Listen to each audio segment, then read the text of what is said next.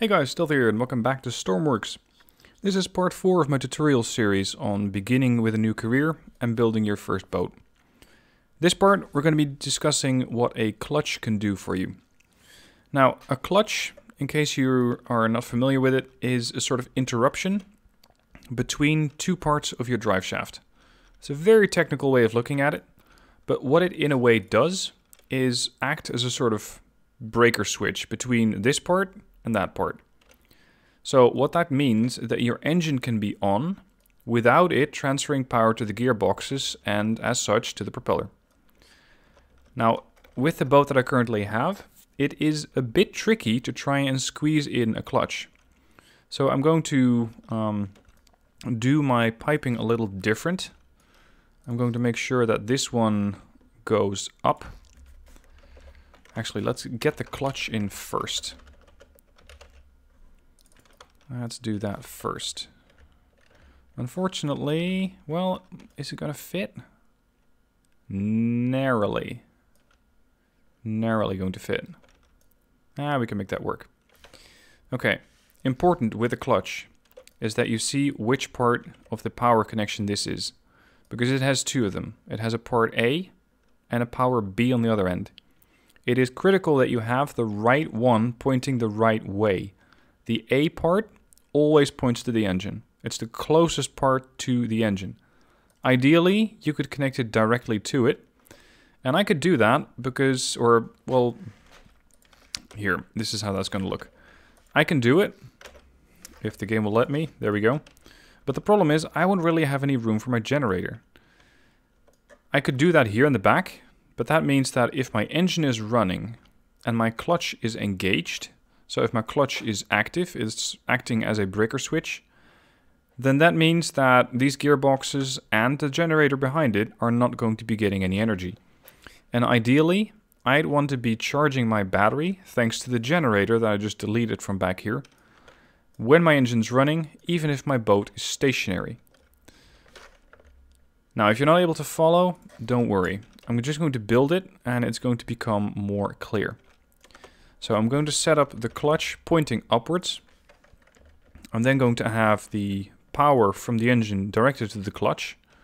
Now, because my boat is so small, I'm going to have to go through the deck of the boat and direct the pipe downwards again.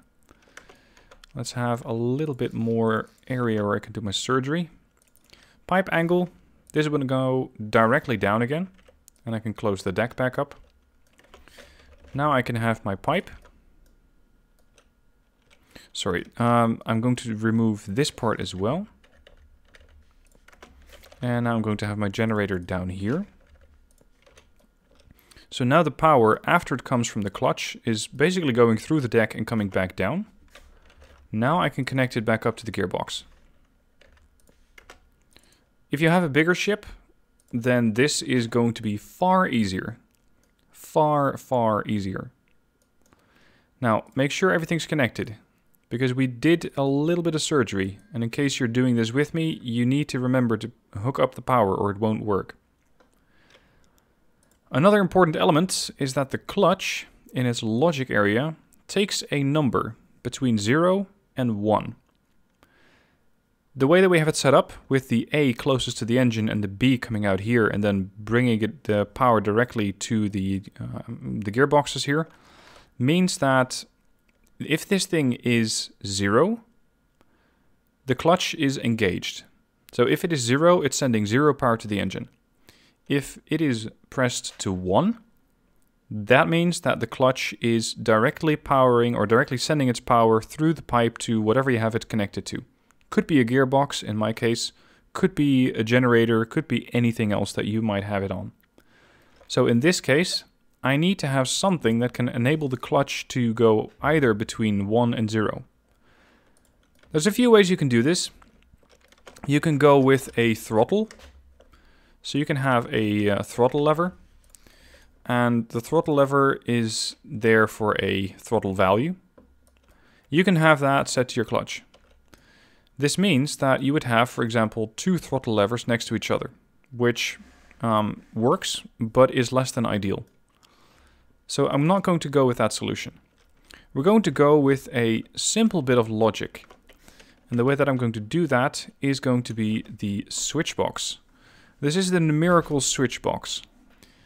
What it does is that it sends an off signal, and that can be one number. If you turn it on, so if you send an on signal to the box, it's going to send out another number. Let's just place it down. This is the switch box. You cannot do anything with it selector-wise, but you can hook up a couple of logic points. You can hook up what it needs to send if the signal is on. So if the switch box itself gets an on signal, you can say, hey, this is what I want you to send if it's off. This is the switched value, so it's going to be either the signal that it gets if it's on or if it's off, depending on whether it's getting a signal from the button that we're going to set up at the control panel. I also am going to need two others. That's going to be the constant numbers. Now, you don't need to set these up directly next to it. You can have them over there and over there for all I care. But ideally, I always have them close because it is the easiest way to hook them up. Now, I have two constant numbers, but if you select those, you can see that both of them currently are nothing. They're both none. That's all right for the moment, because I want to have my off signal to be nothing. If this thing is not getting a signal, I don't want the clutch to be active. I want the engine to be able to run and power my generator and charge my battery, but not do anything else. But when I press the clutch on, so when I enable the clutch and it sends power up the pipe, through the clutch, down to the gearboxes, that's when it needs to receive a 1 signal. So since this is the on part, this one is going to get the number 1. This switched value goes directly to your clutch. And this way you can tell it, okay, if you're on, you're going to get a 1 signal. And 1 means that the clutch is, in this case, allowing power through. If it's 0, it's not. Now we just need to have a switch signal that can turn this thing on and off.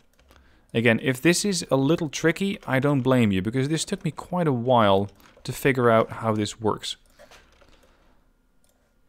Rename this thing. Make sure that you have your controls named, or you're going to eventually add up or end up with a whole bunch of controls and no way to know what they are.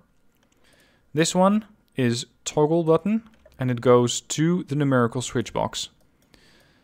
Normal state for this button is off.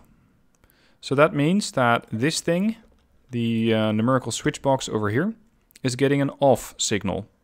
And if it is getting an off signal, it's sending a 0, which means to the clutch, nope, you're not sending power. So this thing is not allowing power up and then down and then to the gearbox. If I turn it on, it's going to send the 1, and the clutch goes, all right, now I can send my power. Here's how that works in practice. Keep in mind, hook it up to the electrical power grid, because it has happened to me far too many times that I spawn things in, I fuel them up, and then I go, why doesn't this work? More times than I care to admit, it's because you just forget in all your creative enthusiasm to hook it up to the power grid. Again, bring this thing up and hook that up there. We're full of fuel now, so I can take it back off, overboard, there we go. Now, the whole point of having a clutch is that I can run my engine without me going anywhere. So you can see that I have an RPM of 12, and before I had a clutch, it just didn't allow me to sit still. But now you can see that there's a little bit of puffs of smoke coming out of the exhaust. I'm also going to be using fuel, but I'm not going anywhere. So if you want your boat to be stationary, but you want your engine on, this is how you do it. Now I'm going to turn on the clutch. You can see that the RPM drops because now it's sending power to the gearboxes and as such to the propeller. If I press it again, the RPM goes up. Now I'm not at full throttle, I'm nowhere near full throttle, so I'm not going to be doing anything. I'm just currently drifting with the remainder of my speed. You can see that there's still an exhaust active. Keep in mind though, if you're doing this, you are also going to be using fuel. Although not as much fuel as you normally might. Because now the engine doesn't really have anything that's using its power, so its fuel consumption will also be quite a bit lower. Again, turn the clutch on, put the throttle to full, and now we're going at a decent pace. And as you might have seen in the previous tutorial, I can gear up and go even faster. And by doing this, you can have your clutch, you can have your gearbox, and you can have your boat stationary if and when you want it. Now, when would you want that? Well, for example, if I have to drop off anybody to the hospital over here and I don't want my boat to turn off, or maybe you have a crew member who's going to keep an eye on the boat or who's going to take a passenger and drop them off, in that case, I might want to have the capacity of keeping the boat running with my other crew member on it while I hop off. And in that case, this can be very handy. There is one thing that you really need to keep in mind about the clutch though. If I'm going to throttle to 0, my clutch is enabled.